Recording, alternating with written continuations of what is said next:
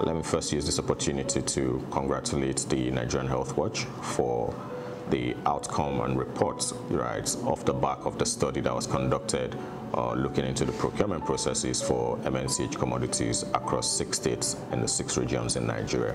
We've looked at the findings, and then we aligned with the recommendation, especially the ones that talked about what is expected of the states, because it aligns with the vision of the Nigerian Governors Forum. The quality of medicines matters, and that all should be done. Incidentally, it is not just at the manufacturing level.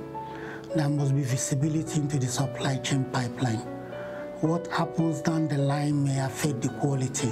A call to action for all our relevant stakeholders across board from the national downstream is that for the national, for us to take the bull by the horn and drive wherever we find ourselves in government palace and show commitment and capability to be able to run and own and drive our supply chains in terms of committing funds for the healthcare services provision of our populace.